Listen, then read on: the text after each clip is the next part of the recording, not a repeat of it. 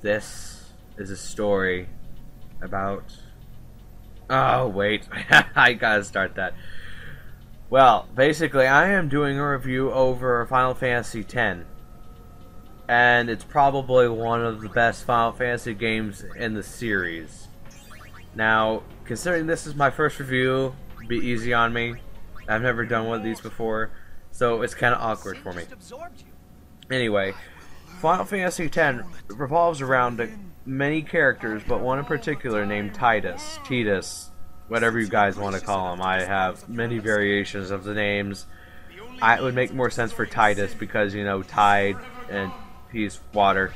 Anyway, the story starts out with him, you know, being a jock and everything. And there's a sport called Blitzball. And it's basically underwater soccer with a lot of contact.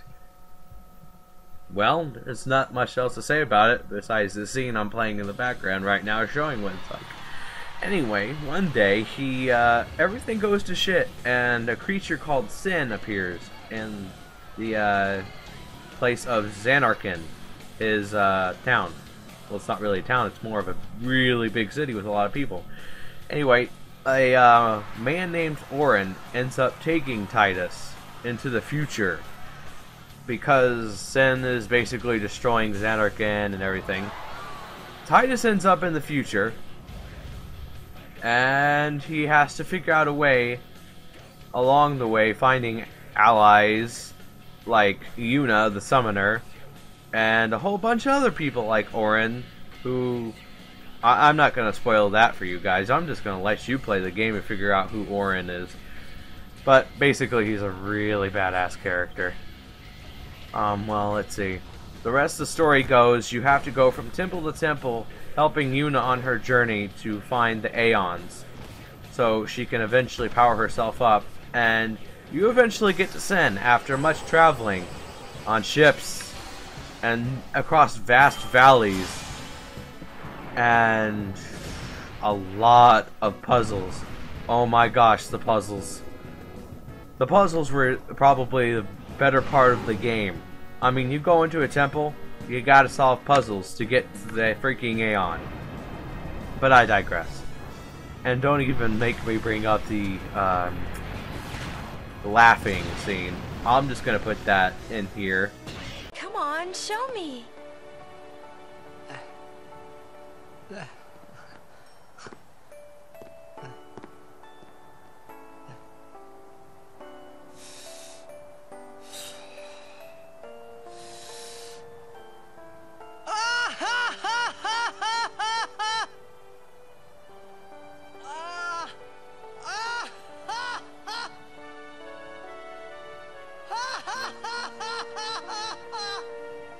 You probably shouldn't laugh anymore. What'd you guys think of that? Pretty awkward, huh? I thought so. Anyway, continuing the review. The battle system was pretty decent. It was turn by turn, but the interesting thing was you could change weapons during the whole battle. Which, I mean, if you forgot to, I suppose, equip something that you wanted to equip, you could waste a turn and equip the thing that you wanted to equip. And it was kind of nice because you got to exploit overdrives, and they were so cool. I'm just gonna show a couple here. Overall, the game was amazing. The soundtrack was amazing. The graphics for the time, especially being on a PS2, were absolutely amazing. The story, amazing.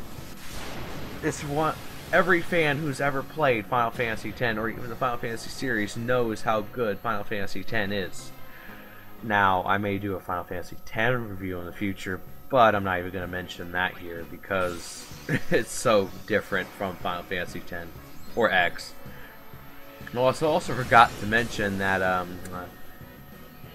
Tidus' dad ends up being a very, very important part of the story, although he does seem to be quite a bit of a douchebag and a good guy at the same time.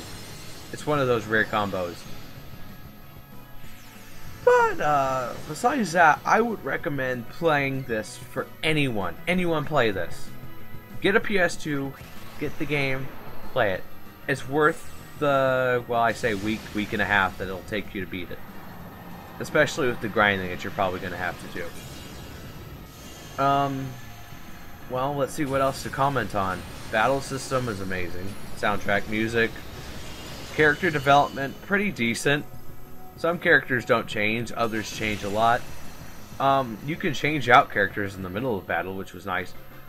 The one thing I did not like was how glitchy the game could be sometimes, and how omegally strong the bosses were.